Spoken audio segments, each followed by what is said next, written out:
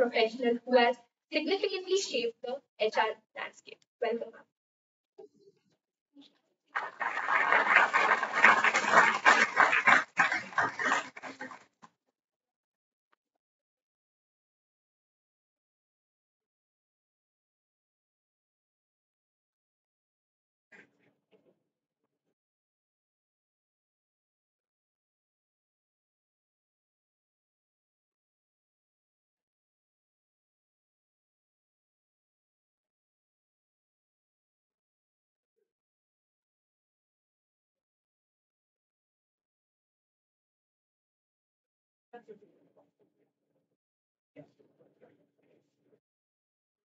So thank you, everyone. And I must say, on this lovely morning, it's my privilege to be here with all of you today. In your esteemed institution, of course, RD Management, RD Institute of Management is a very well reputed institution, and also given the connect with RD, it makes it all the more special. So, of course, you heard about my credentials.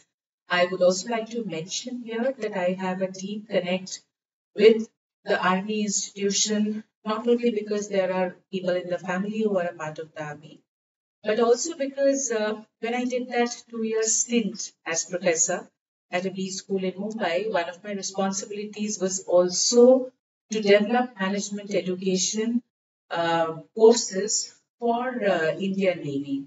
So that was INS Hamla in Mumbai, and I have trained and coached officers both from Navy, Army, and Air Force, not only from India but from friendly neighboring countries as well. So that's the connect. So whenever I was coming in here and I saw the overall look and feel of the place, I just couldn't resist myself from taking a picture with all of that because it felt so noble, it felt so grand. So thank you for inviting me here today. So before I start off, can I understand a bit about the profiles of all of you assembled here today? So when it comes to students, what are the profiles like? Are all of you from first year? How many of you are from first year? Show of hands. Majority. So which means your specialized courses have not yet started, right? You're studying general management right now. And hence the topic of artificial intelligence is more like an enigma probably, that what is it all about? The whole corporate world is talking about it. So I'm also assuming that by now, till now, you're not really aware of all the intricacies of, let's say, marketing or HR or any other function. Intricacies you wouldn't be aware of. Okay. Second year students, how many? Okay. And you have different specializations, I believe. HR, how many? Some. Okay. Marketing. Oh, you have dual specialization, right? Which is why the same hand could go up for a second time. So the specializations are HR, marketing. I heard business analytics is also a specialization. Great. So I have now known my audience to some extent and will learn. So I wanted this to be an interactive session. So of course I have a deck which has lots of slides. But even during the course of the discussion, feel free to raise your hand and ask a question. Some questions got sent to me last night, and when I was going through them, I saw that I have covered. I will probably be covering quite a bit of it automatically in the course of the session. But do feel free to ask even in the meantime. Okay. So, how many of you are really, really interested to know what artificial intelligence is? Or is it because the professors have told you here is one dignitary coming from Bombay, attendance is mandatory, you have to be in the auditorium, you have no way of escape. So, the Friday nice morning is gone and you're here.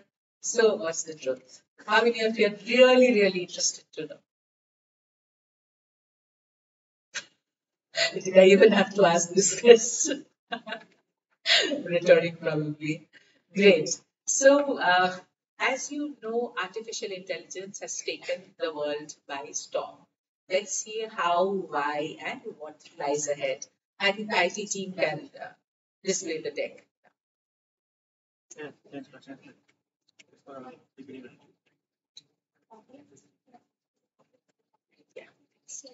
So, the topic that was given to me, and of course, I did mention that I'm fine with any topic as such. And what came to me was, can AI replace humans? Right.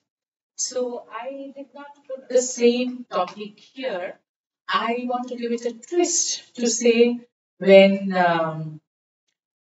artificial intelligence meets human intelligence. So that's where magic happens, right? So that's what we are going to see today. So for sure, there is a huge potential here, which even the government of India is trying to tap. The number of AI jobs have gone up a lot. So if you just do a bit of study about the jobs that you would see in Monster and Naukri.com, let's say 10 years, 15 years back, and you see those jobs now, you will see so many different roles like analytics, AI, all of it is kind of flooding the job portals, right? What has brought about this evolution? Next. So I will give you a bit of a background as to how I got interested in this. So there was a news sometime back, few years back, that Sophia has got citizenship in the Middle East. And I was like, who's this Sophia? So it's Sophia the humanoid. Have you heard of her? Yeah. And then I heard that Sophia has come to Bombay as a speaker at one of the IIT events. And then in 2018 at World Economic Forum, which happened in Bombay, I learned that Sophia is a speaker there as well. And I kind of grabbed that opportunity to go meet her in that forum. And there she was, a robot, which was, speaking just like any other speaker. But there was a difference. That there was someone here. So the name of the company is Hansen Robotics. So an executive from that company was also standing there and was kind of monitoring and directing her. So, of course, the very novelty of it, the exotic nature of that speaker, that was like a wow factor in everybody's minds. But I also noted that Sophia and her speaking prowess is incomplete in the absence of that one human being who was standing there and directing and controlling her. And so that was one big realization. Then I delved deeper into it and I went to this page where Sophia has been introduced in Hansen Robotics. And if you see that it clearly says that all this AI is wonderful, but it's important to know that no AI is nearly as smart as human. Therefore, many of my thoughts are actually built with a little help from my human friends. So basically, this is a robot created by humans and which took the world by storm. So, where does a robot with artificial intelligence help us? Where does artificial intelligence or machine learning? So, are you aware of this data? Every second, we are bombarded with 11 million pieces of information. Every second, in this 1 second, I mean, this is what I can fathom the intelligence that is going inside my brain right now, and then there is so much more. So, 11 million pieces of information every second. And do you know what our brain can process? Our brain can process only 40 of those in 1 second. So that means that we are constantly doing something which is a bit of implicit biased decisions. Because my brain is choosing, right, how much of information from all this to process. So that's where there is this concept of unconscious bias coming in, right? And this is where artificial intelligence can help to create a world, to create a society which is very neutral. Because it will help us look into what we look into, and that what is not colored by the cultural, religion, or any other lens that we wear at times. That's where machine learning helps us. Next.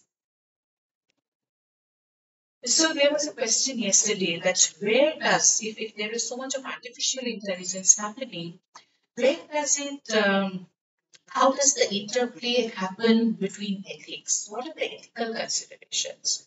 So since the time, okay, let me ask this. What happened on November 13, 2020? Any guess? Louder? Okay, so let me share this with you. So AI has been there for ages. There are functions in organizations which are talking about it, working on it. But on 30th November 2022, OpenAI launched ChatGPT to public. So once generative AI came into the picture, the world was no longer the same. Within 7 days, subscriber strength grew, and Facebook, Spotify, LinkedIn, none of them had been able to achieve that kind of subscription within 1 week's time. And then it kept on growing, it kept on growing. And right now, you know the madness that is going on, right? Technology has reached a different level altogether. And of course, along with technology, the different kinds of power play that come into being, which is why you would have seen that entire saga of Sam Altman's ouster and then him joining Microsoft and then him being reinstated. So obviously, when it comes to technology and power and all of that. So it follows a cyclical pattern. And they go hand in hand. If one comes, the other cannot be left far behind.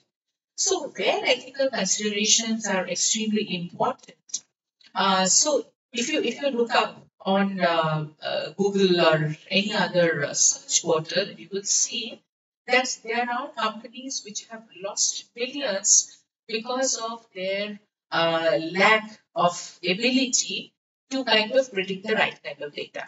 Because when generative AI came into the picture, people experimented with it big time. Have any of you used generative AI in your presentations, etc.? So you have, right?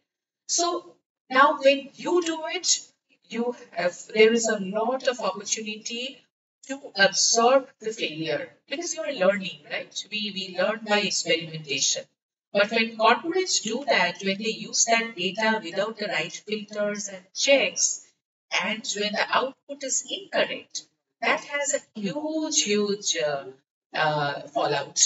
So that is something that corporates must be aware of, that we can all use AI, but if it is not used in the right way, it can actually lead to a lot of issues. And companies have actually spent millions in lawsuits because you can't have errors in predicting, let's say, night time or things like that, things which are of utmost important and are time sensitive. So, what is FAT? This is a framework that is used to determine artificial intelligence related ethical considerations. So, FAT stands for fairness, accountability, and transparency. So, you would realize one thing, that AI as such will not take accountability for anything. It will do what it is best suited to do, which is it will provide an answer. At least let me talk about ChatGPT. It will provide answers to the questions that you have asked, right? But who is responsible for ensuring that those answers are accurate answers? I'll give you one example that I did. So I was trying to figure out what would be the specific requirements in a solid line and dotted line relationship. Are you aware of these terms? Not really. I haven't delved so deep into it. So let me explain. So, and I'm explaining because there are HR students here. So in corporates, when it comes to different kinds of functions, we have different reporting mechanisms. One is, of course, a solid line reporting, which means my manager who is in charge of my appraisals, my overall output, productivity, etc. Dotted line is someone, a manager who doesn't have a direct control on the employee, but maybe because there is a project specific thing, they are in charge at that point in time. For example, even in college, in your college examples, you sometimes have these cultural fests or different kinds of events, right? And when events happen, you will see that naturally some group gets formed. There are some natural leaders who kind of, try to put the groups together. There are people who rally around them and behind them and make things successful. So for that particular event, probably there is one person who's calling the shots and others are helping. But the moment that work is done, then everybody is disbanded. So temporarily, when there is someone who is in charge of another person as a manager, that's very loosely as the metrics reporting thing. So I asked ChatGPT the response to this, that what are the expectations from a time manager and a dotted line manager? Give me the answers. But in order to take that answer to my target audience, I am the one who has to do a lot of tweaks to ensure that it is palatable and it goes out in the right format. So there are these examples that come up these days. ChatGPT has been asked some questions and responses, sometimes a bit disrespectful, sometimes it's alluding to some area which is very sensitive. So these are all checks and balances which the user of the AI framework has to do. So there could be lots of issues around data privacy in general because artificial intelligence is pulling data from the whole universe. Now, in that, what is it that is acceptable and what is not? So, like in my organization, we have rolled out these sessions for employees where we are telling them how to use AI responsibly. Mistake made by the employee in accessing and publishing data could actually be very costly for us. So there is a framework which guides the entire framework.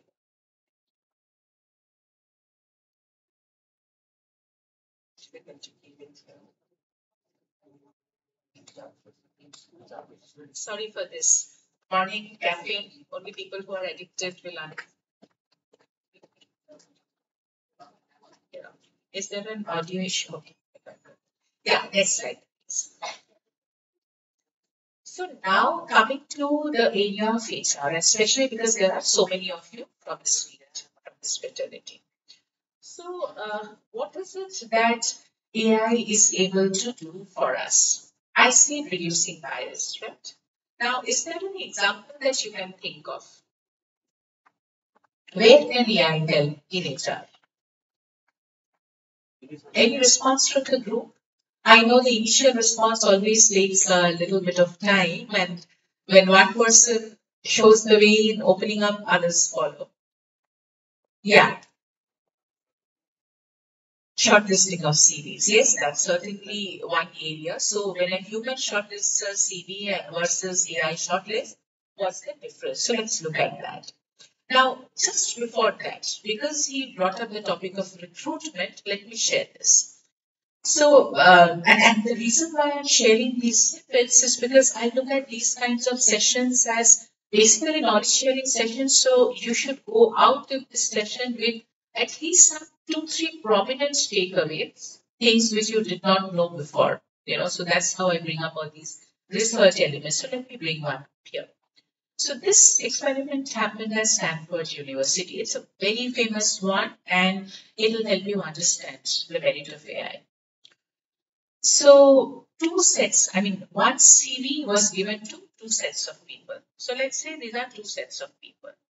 This set has the CV so the CV is of a private equity person, venture capitalist, a very smart executive working there in US. So this group has the CV of someone called Howard.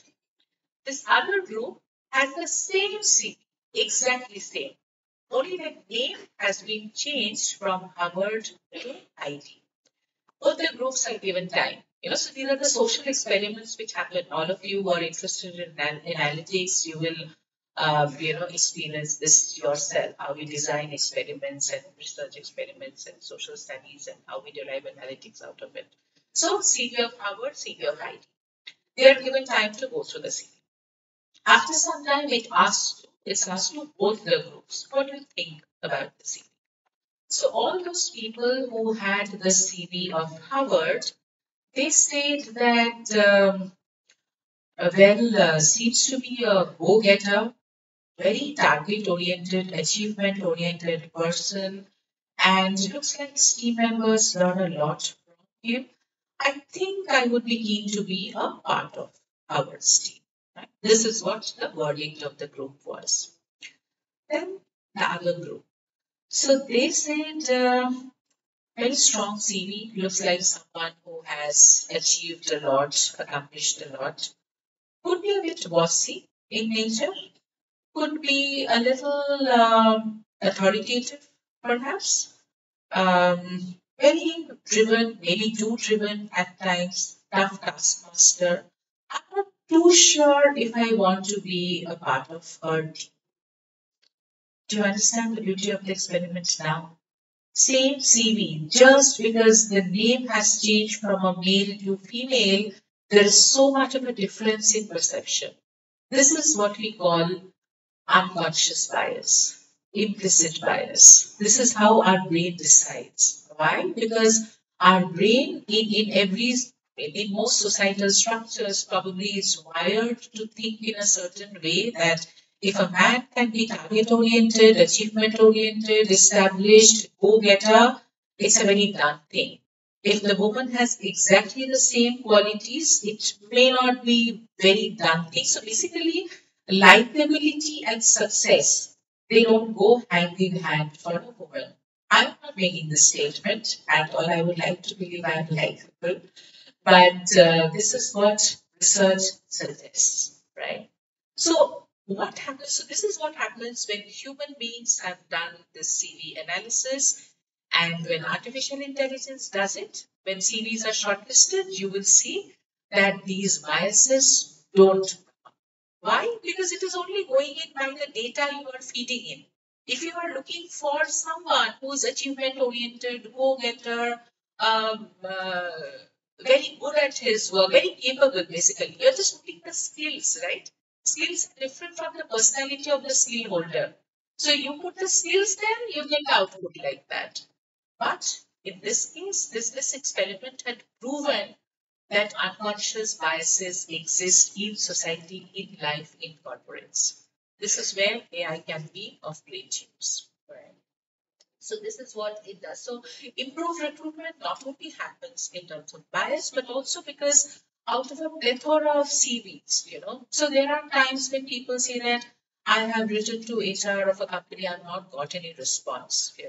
So of course HR should respond and acknowledge the CVs, but just to be fair to those people as well, if you look at the number of applications that come in for one single job, people can go mad.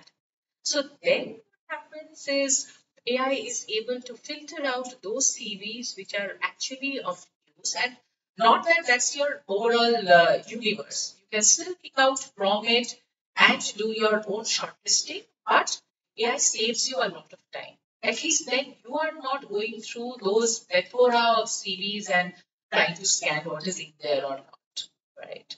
So that's one big benefit for sure.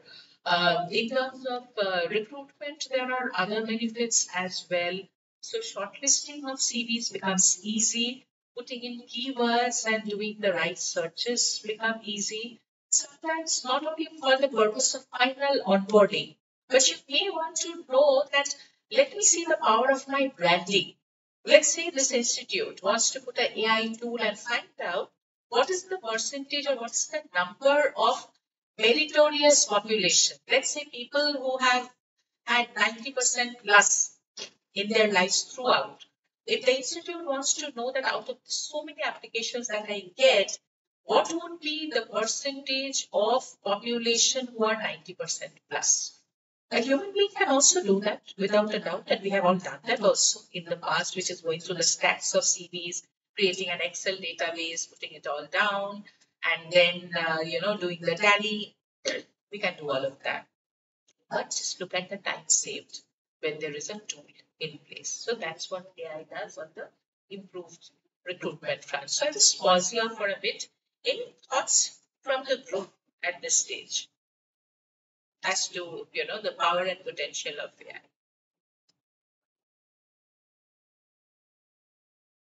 Maybe not immediately. Okay, let me move on to the next point. Better prediction models. So I see that a lot of you are from a business analytics background. Um, let's say somebody tells you 100 people left the company, right? What would you think? It's a huge, huge issue. But what should your question be? That 100 people out of what staff strength? Somebody tells you there were 200 people and 100 left. 50% attrition. Huge, right? We all understand this simple math. Then someone tells you that actually 100 people left out of 10,000, right? 10%. The magnitude of seriousness seems to come down.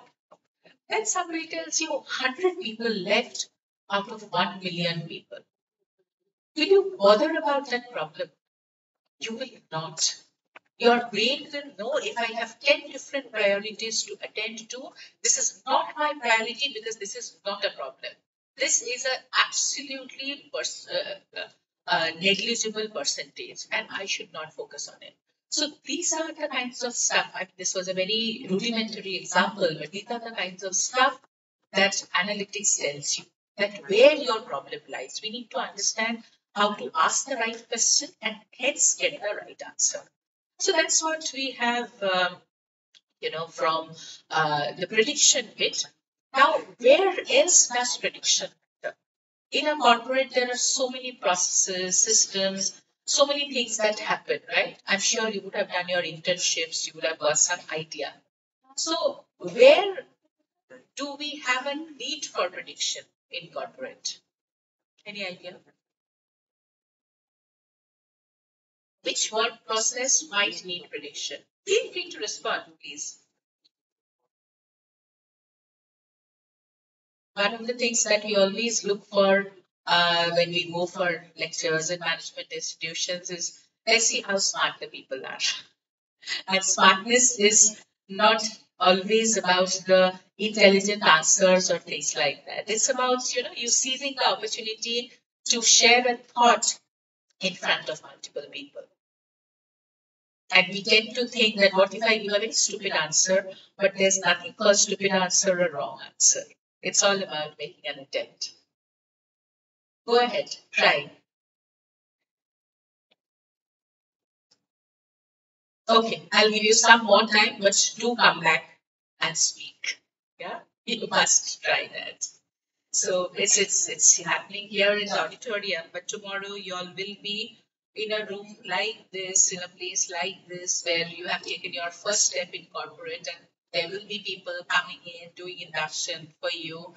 How do you make a mark out of so many people? You have to master that art of speaking out. I know there are always butterflies in the tummy when we speak out, happens to me also, and it's perfectly applicable, acceptable, but do learn to speak out. So when it comes to better prediction models, so one of the areas, I thought an HR person might answer this. One of the areas where prediction helps a lot is attrition. So wouldn't it be wonderful to see the kind of effort that organizations and HR takes to actually screen CVs, put up advertisements, and go through the entire process of selection and onboarding somebody? So in a setup like this, when you have a tool which tells you that, or let's say when a tool tells me that Rima, your attrition figures have been like this. You have lost maximum people who have joined the organization and been here for 3 to 5 months, which we call as infantile attrition. That's the name. So infantile attrition has been quite a lot. Or you have lost a lot of people who seem to have come from a particular background. Or you have lost a lot of people who have kind of spent 5 years with the company. So these are the prediction models that we get. We get it for attrition, we get it for business. Imagine you are with a travel and hospitality enterprise, right? You would be having hotel bookings and all of that. So lots of people do lots of hotel bookings, which are the ones which actually turn into reality. And then we cancel also quite a lot, right? So booking happens, cancellation happens. But if you put a tool, AI tool there, you will understand that which are the seasons which have a high booking possibility and the ones which actually materialize. So that's an example of prediction in this sector. Any of you from media sector, as in people who have worked with TAM ratings, how based on serial performance and all things change? Now, so let me give an example here. So I used to work for a media company, and we would be having, actually I can name here, it's there on my profile also. So I was with Sony Pictures, and we have brought some very plum properties to the nation. Properties like IPL, that was the biggest one, followed by Kaun Banega Crorepati. Then there were some serials like Bade Achhe Lagte Hain, and quite a lot of these. Now, the fate of media companies changes every week. The report card comes out every week because there's the software called TAB which publishes the ratings of the shows that we put up on screen. So when we do that, when these ratings fluctuate with time, how can prediction models help? So prediction models can tell us that this is the kind of show, or a particular show at a particular time slot seems to work well. For example, if it is a mature love story, there are chances of this serial clicking if the time slot is 9:30. Why? People who are in that mature age bracket would be home from their office and other jobs, maybe household, kitchen, things would be done by that time, and they would be sitting in front of TV and enjoying the show. But if you put up something like that at 5:30 p.m., it will not work. So prediction models are applicable in various industries and in any industry for multiple processes. So I spoke about attrition in HR. There are so many other things. Like sometime back, there was a news about Mantra Group. So now, of course, a lot of companies are doing that. They had put up something which was an emotion meter. It could be with some other IT company also. Emotion meter, which meant that when you are entering the organization, there is biometric and you are there and your mood is actually getting reflected on the software. And that information is reaching HR to say that you are coming into office as happy, joyful, a little sad, a little worried, a little disengaged. So, how is this information important for HR? Multiple ways, right? One is it tells me on a given day what could be my percentage of engaged employees. It can also tell me that are there some specific periods when the mood seems to go a bit up and down. For example, in festive period, when everybody is, let's say, celebrating Christmas, and there are so many employees who have come to office, and you see that their moods are not particularly joyful, it tells you something, right?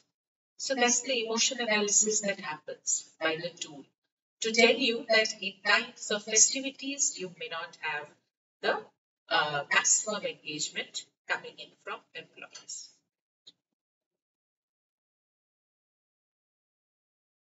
Workflow automation. Have you heard this phrase? So this is about we take a process in an organization. There are process flows, there are workflows, right? Let me talk about again recruitment, something that most of you are familiar with. So in recruitment, we do scheduling of interviews, right? Multiple scheduling. So these tools can make that scheduling easy. Meeting scheduling, interview scheduling. In fact, in a recent conference where I was speaking, so the speaker before me was, I think, somebody from Pricewaterhouse, and he was putting it up on screen, the power of these tools. And the example that he was showing is a very common example, actually, that if I ask my calendar, all of us, people like me, are heavily dependent on our calendars. The first thing that we do in the morning is check our calendars, that what are my things to do during the day, because that way we can devote the right amount of time to the right activity.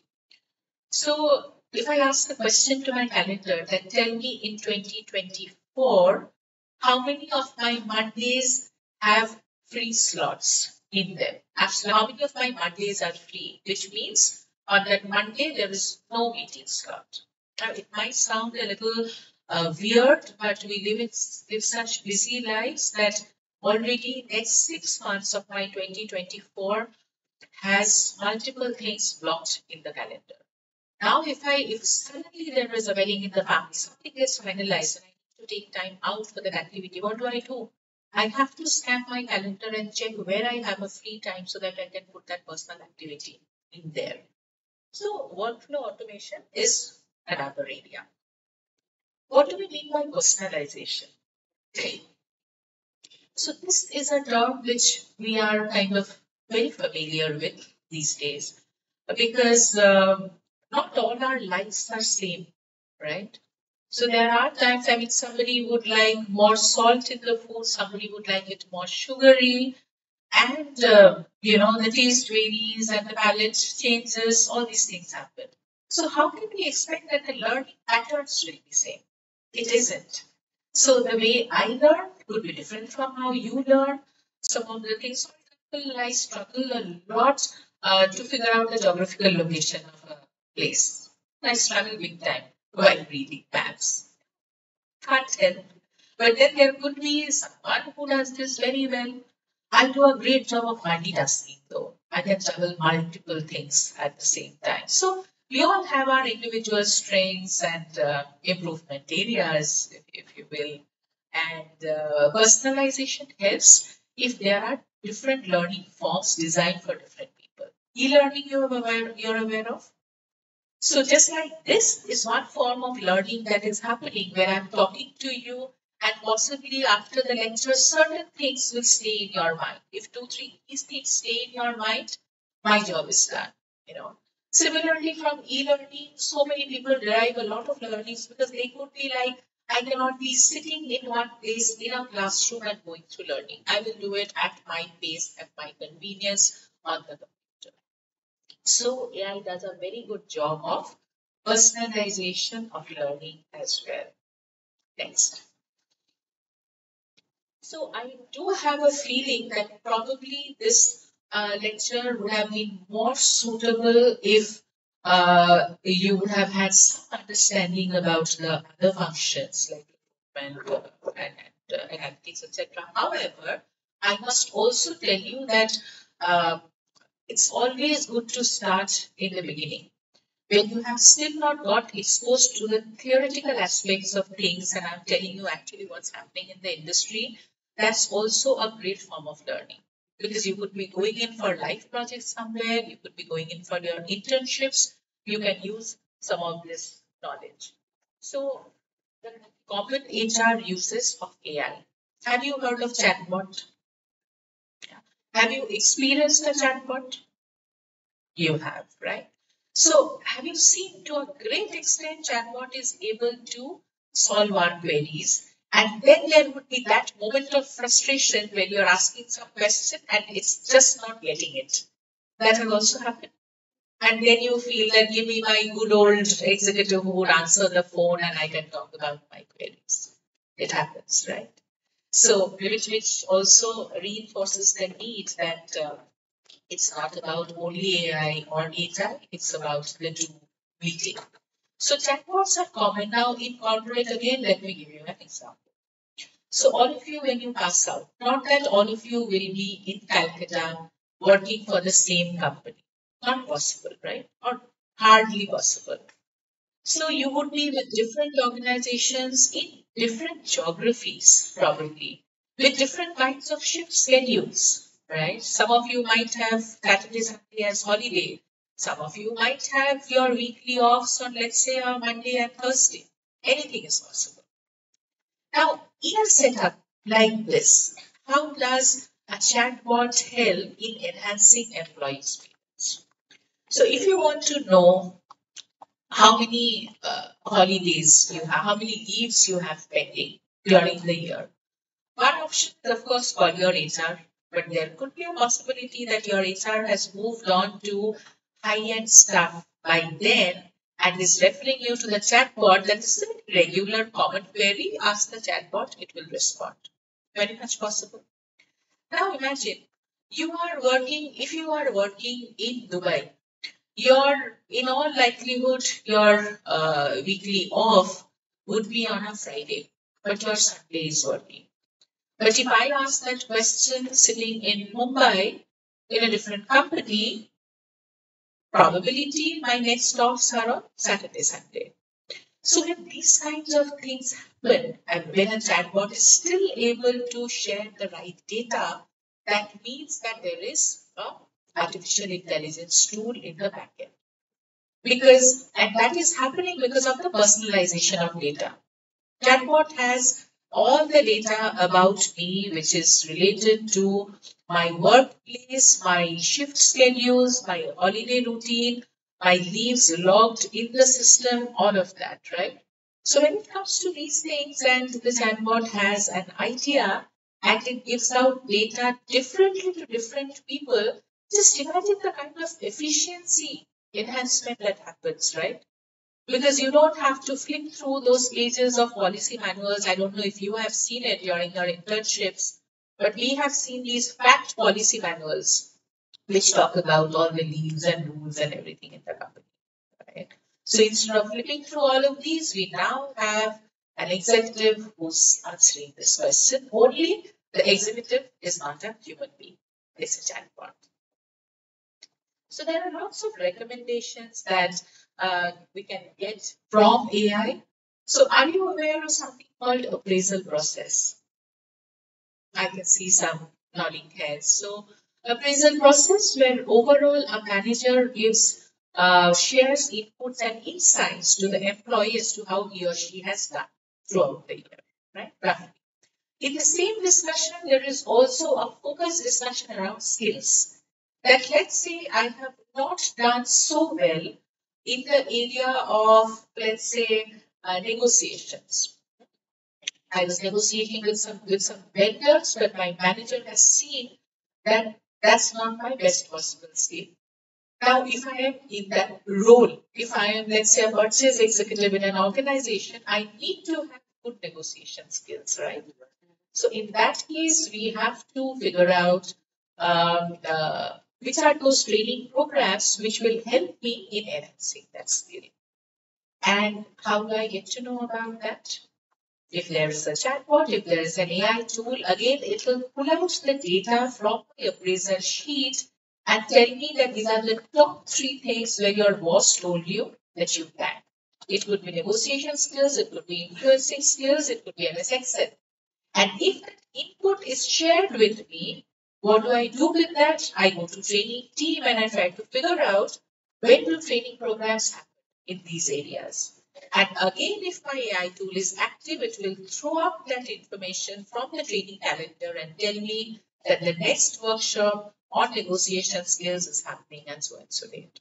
So that's how it completes the entire loop. And recruitment we have already spoken about. Next.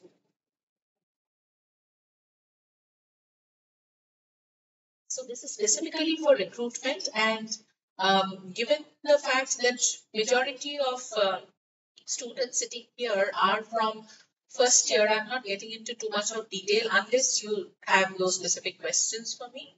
But in recruitment, there could be lots of areas. One particular area which is very helpful for the business is improving recruiter efficiency. So the question that we ask to recruiters is, how many people have you onboarded in a single month? And onboarding is different from recruitment because in this case, we are also trying to check that finally how many people came up. Because we also have cases where Monday morning, time for people to join, and candidate gives us a call to say that, I'm unwell, somebody's unwell, I'm not able to join, while we all know what the real reason is. There must be another better offer in the pocket. So that's such a common thing. You will experience it a lot when you are on the other side of the table. And I just hope you don't let someone suffer because of this, because sometimes we make commitments to clients that 10 people are joining on a Monday, and then when people don't show up, it's a matter of integrity. And integrity is not always about stealing something or lying or things like that. It's about keeping a promise. When you make a promise to somebody, keep that promise. If you can't keep that promise, inform people beforehand about your inability to do so. Right. So, recruiter efficiency, how many people someone has been able to put on board, all these detailed and complex data analysis can be done very well by AI. Next area. So, HR consulting, again, do you roughly know what consultants do? Yeah? What do they do?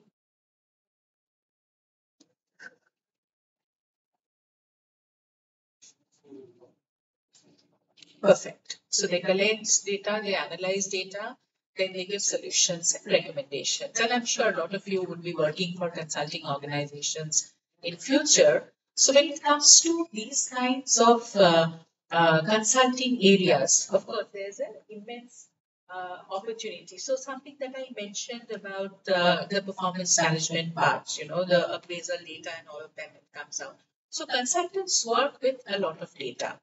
And there was a time when all of those had to be checked manually. Those times are gone. Now tools can help there. When it comes to voice of employees, right? How do people get to know what is the pulse of an organization? Because there could be people who are probably very unhappy about a particular area, or some people who are clueless about which direction the company is going to. So if AI is able to analyze the voice of employees, that really, really helps. And of course, there are some general knowledge also which we possess, which is consultants will come and talk to us and finally tell us what we already know. So those are the general stuff. But yes, it helps a lot in the HR consulting areas. The next one.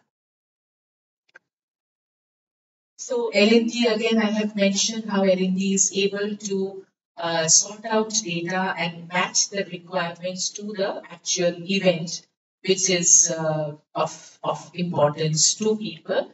It's just that L&D coaching, these are not areas which are so well explored right now. Right now, there is a lot of work that is going on in this area, and you will see that the adoption is not always so fast. There is a little bit of issue with adoption at the moment because companies look at ROI. What's ROI? Okay. Now the response is from Full House. Return on investment, right? It's very difficult for us to show an immediate ROI. So the analytics part I was talking about, right?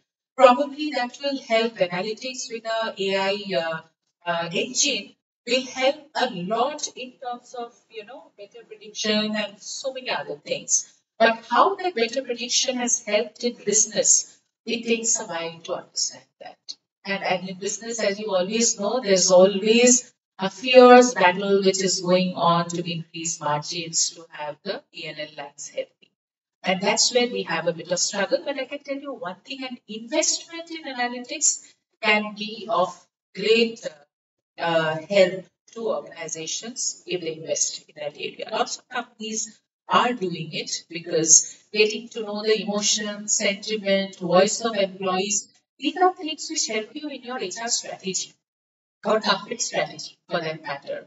Which area you should be focusing on that comes from the different surveys that you do internally, right? So all of these are the common areas in AI. In HR, however, you will see that the adoption is still in early stages. Next. Let's skip a bit. I think time-wise also we have to leave some room for Q&A. Next. This is what I was referring to, that the emotion analysis or the sentiment analysis tells us that what percentage of people are engaged or not engaged. Now, if people are not engaged, is that a good thing? Not really, right? But if people are not engaged and they continue to be with the company, is that a good thing? That is worse, right? So that's where this data is of great importance. Again, do I need to take some special measures or initiatives which can actually help increase my engagement levels? So the surveys and different interventions actually help in this area. Yeah, next one. Next slide, please. So these are some of those, basically these are very discussion dependent slides. But since I understand that you're not fully exposed to this area, I'll move a bit fast here. So this is the point that I was talking about, that when placed in unhappy circumstances, people become unproductive. So as a company, am I placing my people in unhappy circumstances? That's what I have to figure out. So all those examples that I was giving, right? Or maybe have you seen a recent debate which Mr. Narayan Murthy started? I'm sure not deliberately, but somehow he triggered that. What was that? 70 hours work week. Who thinks that's a brilliant idea? Anyone thinks? Actually, perhaps it's been blown a bit out of context. The idea for him was to communicate a message to youngsters that it's very important to stay focused at your work, and when you are a developing nation, then of course, I mean, I know that we know that in these years of independence, we have taken very, very good strides, confident strides as a nation. But still, there is so much more that we can do, right? To be the superpower, economic superpower in the world. And which automatically means that there's a lot of hard work involved, right? But the 70 hours work week kind of got a bit blown out of context. But it's a fact that if these are the norms that you set for employees, that you have to work for 70 hours a week, perhaps it will not work. I don't know the answer. Again, when you do these AI-induced sentiment analysis in the organization, you will know that have people taken it as a positive step and they're very happy to do it, or it has made people unhappy, which has in turn led to a dip in productivity. Next, please. Next. This is the climate survey I was talking about. So every employee actually looks forward to, of course, we don't like filling up the forms, even at a restaurant after we have had our meal, when the feedback form comes up, do we feel very happy? Oh, now I have to, put my feedback there. No, we try to pass it on to the next person who can fill it up for us. But basically, in organizations, employees do look for those outlets where they can share their feedback. And that's where all these surveys help us. And all the survey engines are backed up by automation and to a great extent AI. So we have our own products, which is TrueBot, TrueCam. These are all in the areas of intelligent automation, intelligent data capture, and they have made lives so much simple. So maybe someday when I have a bigger group which has kind of learned the basics of the function is here, we can talk about those. Next. The different engagement drivers in an organization. So if you think I might have tools handy, AI and automation and other tools, but where do I use them? These are the different areas where you can use the tools. Even if you have to know how healthy is your organization, a simple thing, how will you know? Almost every company has a practice of executive health checkups. The reports come mostly not to the company. We all try to be very predictive about that data, so it's between the employee and the hospital. But it's possible for us to find out from analytics and AI tools that is it a majority of my employee population which is affected by some heart ailment, right? I don't need to see individual reports. I'll never see that because that's breach of confidentiality. You also, as all of you who are HR professionals, never ask for personal data for people. But you still need to know what's going on in your organization and strategize accordingly. That's where these mass tools are of use. Next. Next. Next. So I'm kind of flipping through it because these are all a little more in-depth design related elements, which maybe we could cover some other day. Next. So I will come to this slide. So now I have moved on from the areas in HR where you can use AI to examples of use of AI in different industries.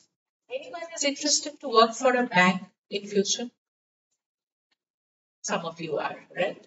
For a bank, what is of utmost importance? What's the biggest business driver? Loans, interest, these are the products of the banks. But what drives business for the bank? Somebody say customer. Well, so with customer, I'll add another word, customer experience.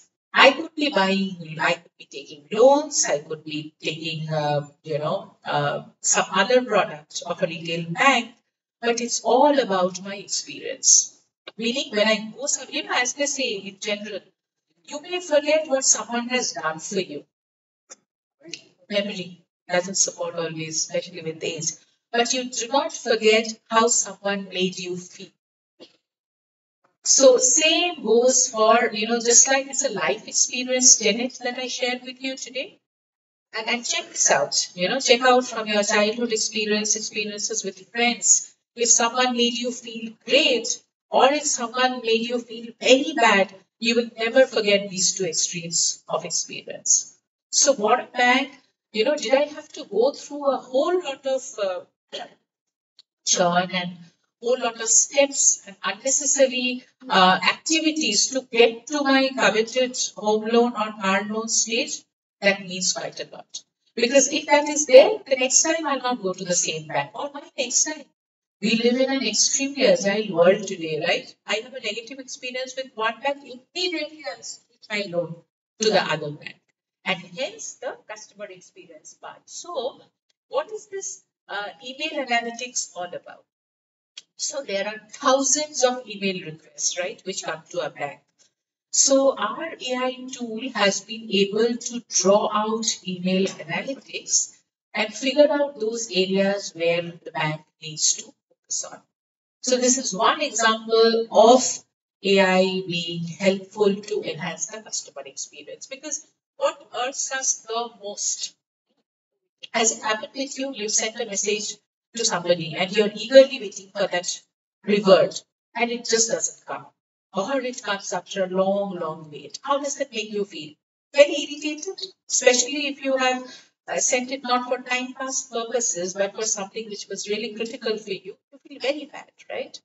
So when a tool is able to do this for banks and is able to figure out the essence of those email requests, it's again of great help. Now, coming back to the topic, which the line that the institute had given me, that can AI replace humans? And all this while, the message I'm trying to pass on is it's not about AI only or human intelligence only, it's about a mix of both. And one having a control over another to take the output to a desired level. You remember, or you all were perhaps not even born that time. So there was a time when computer came in, right? And before that, it used to be, people keeping books and typewriters, all those things. Do you know the kind of agitation that happened in India? Agitation, protests, organized protests. Because they say this one machine called computer is going to take away my job and I can't afford to do that. So why is government doing all this? So that was the time. From there we have come till here. So at every phases we have the doubt in mind that is this new technology advent going to take away my jobs?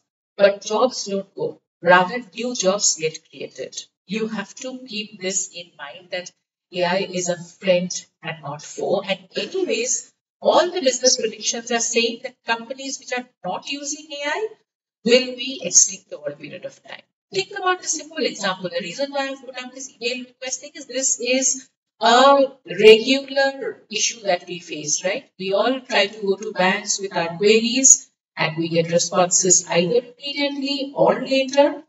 And depending on that, we choose whether to continue to do business with that bank or not. Right? So this was one such example. And the way evolution has happened, the movie A Space Odyssey and the super computer HAL, that time it was a huge thing that how can a computer be an antagonist? And after that, we moved on. IBM brought up Watson. Heard of Watson? So that was IBM's Deep QA project. And now, of course, we have all kinds of support coming in from these machines, so to say. So, and the results also you can see the use of AI, what it has brought about, auto analysis, auto routing of emails, prioritization, and speed of processing of emails, right? So speed, pace, we don't have time these days. I mean, we never had time in the past also, which is why 2 minutes noodles got invented. But now we don't probably want to wait for 2 minutes also probably for something. And this is where these tools help. Now, there are some jobs which certainly could be at threat. Which are those jobs? Jobs which involve rote learning or jobs which are very routine and very administrative. So a simple example. So sometime back, there was a discussion going on about a developmental aspect of a company. And there was one person who was the scribe. You know what a scribe does? Scribe typically writes down everything that's going on and kind of puts it together and puts it as minutes of the meeting. So someone made a mention, the moment the scribe was introduced, that so all of us will discuss this, and Mr. X is the scribe for us.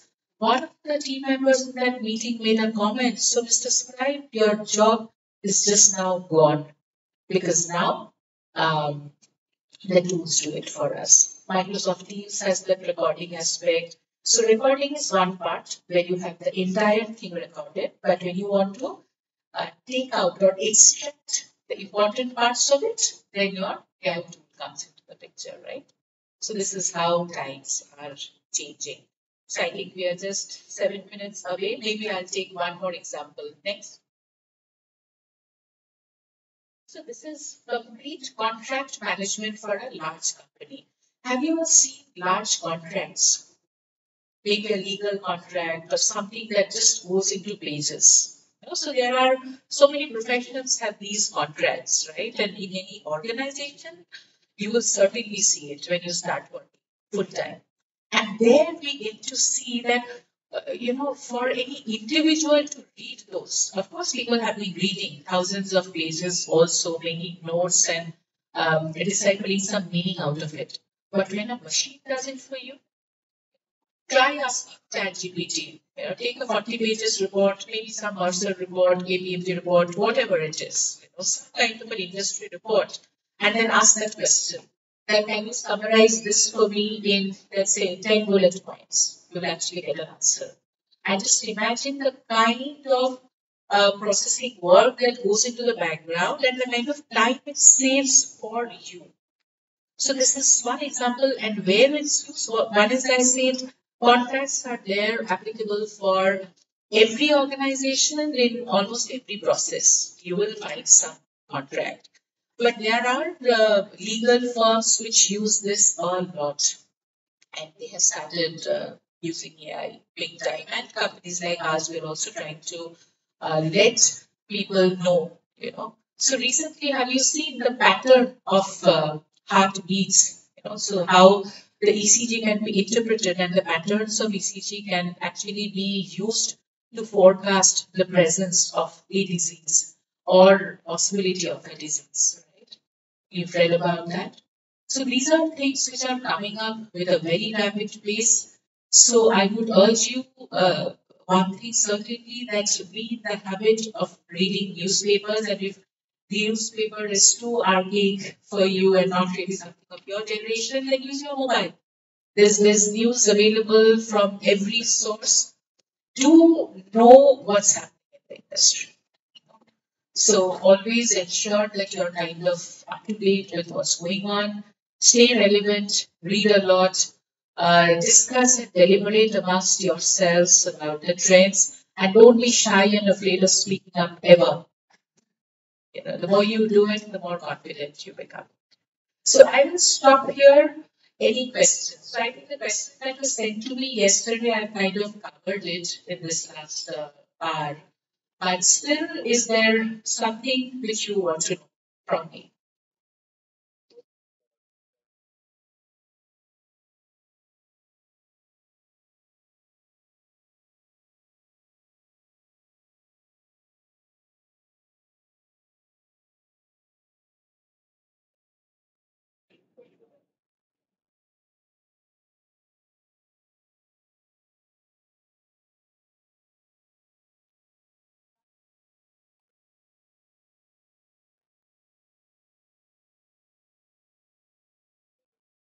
Good afternoon, ma'am. Good afternoon.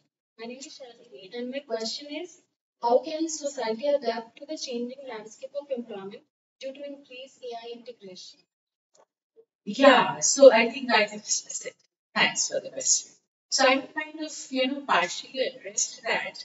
So there is right now a lot of, along with apprehension, along with the positive aspect of advent of AI, there is also a lot of fear and apprehension that is there. People are thinking that jobs might go and all, but like I told you just now, the actual fear is of being not relevant any longer.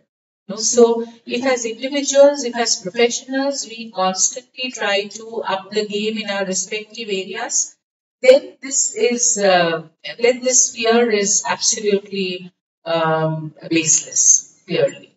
But society is still thinking about it because if you look at overall society's outlook towards skill upgradation, it's not a very agile outlook because it takes a while, even a simple thing, right? It's so easy for us to pick up a pastry from a shop. Is it so easy for us to go to the gym and start working out? Even if we know that it's important.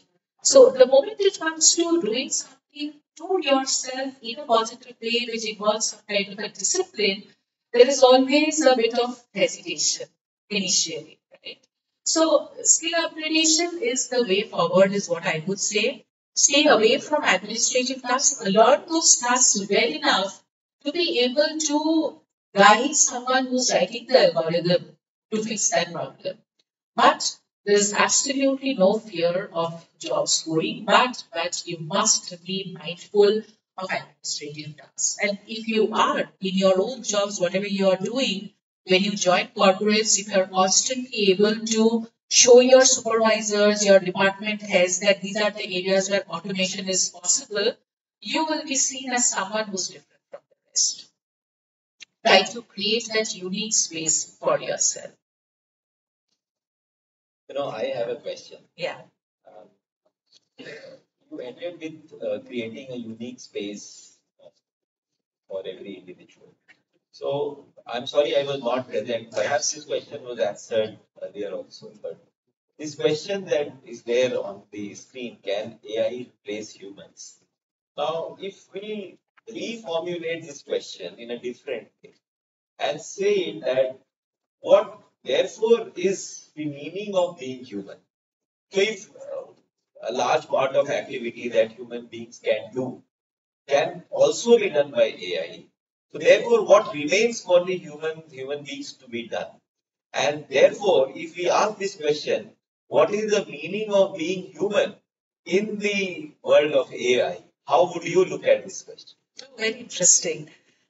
So I feel that there is one thing which probably no AI can replace, and that's the emotional intelligence part. Because as human beings, we possess that superlative ability to perceive, to collaborate, to be with people, to understand the nuances of relationships and corporate dynamics, right? There is no book that has been discovered where you mug it up and you know that this is the recipe for success. I have bugged it up and hence I know I'm going to be successful. That's not the case. So the unique ability to kind of absorb and assimilate and apply emotional intelligence is immense. In fact, they say that, possibly aptitude and intellectual intelligence is kind of much overrated. That's what we have been brought up with, right? That aptitude is the most important thing.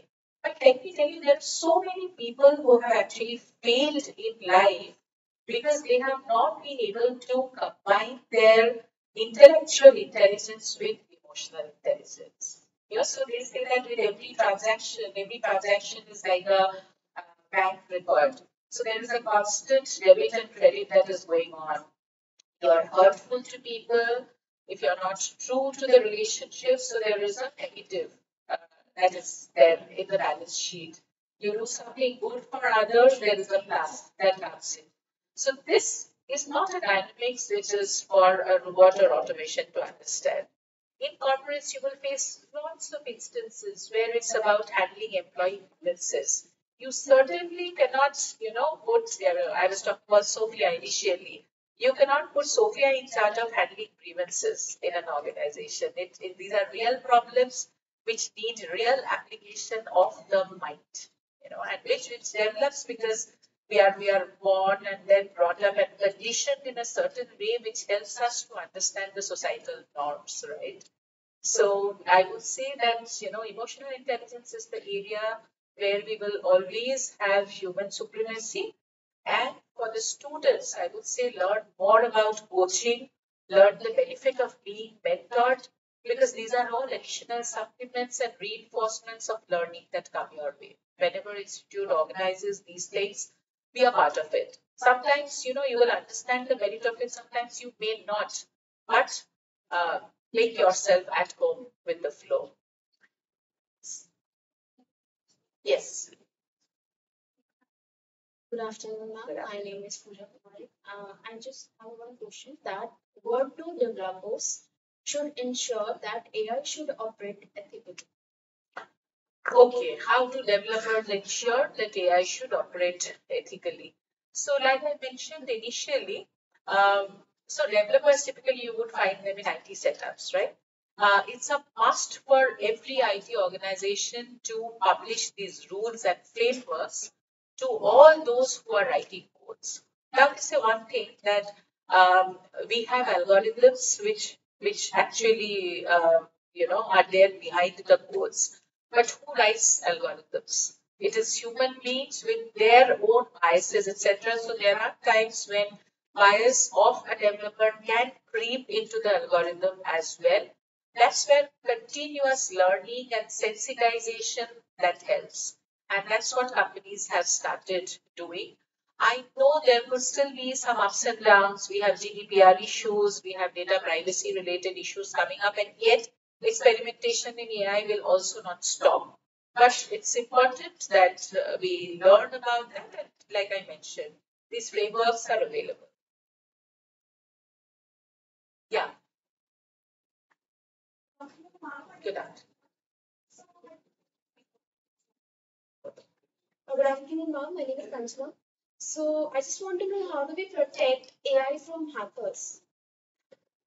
How do we protect AI from hackers? Well, complete protection from hackers is something which is probably a bit of an utopia because nobody has been able to achieve that.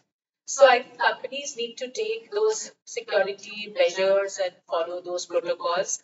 In my organization, ISMS is a norm for life. ISMS is Information Security Management System. So there are so many emails, there could be chances that I meet a random acquaintance and someone sends that mail to me, that mail will not reach me because it will get stuck at company firewalls.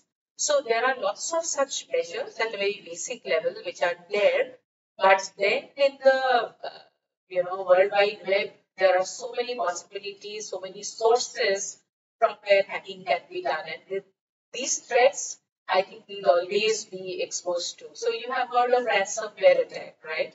So that has happened with these companies as well. Attack happens and then there is ransom and there's so much of data at stake, especially when it comes to customer data of financial institutions and you become a bit helpless. So continuous awareness about this and people who are policymakers in organizations, they have to keep coming up with these workshops to sensitize people. So in my organization, we try to do it in a gamified way. We wanted people to go through these mandatory compliance courses on information security, and we saw that adoption was a little low initially. So we just turned it into a game altogether, saying that these are the different functions which are competing. Let's see where we have maximum qualified people in ISMS. We ran contests, competitions. We socialized the names of all the winners of those courses and competitions across the organization. These are some of the things that you can do. And at a very top level, organizations must invest in the softwares which actually protect data. Yes.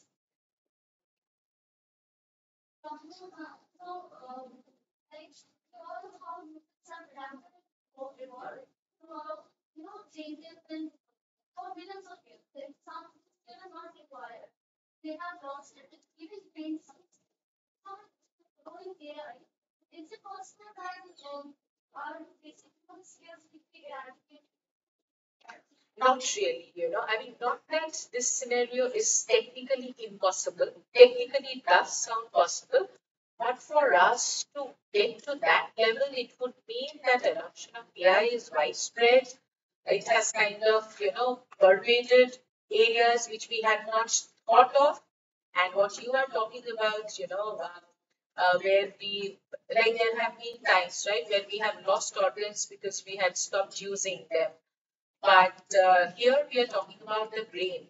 And like I mentioned, we are constantly in that information assimilation stage. So utilization of the brain will stop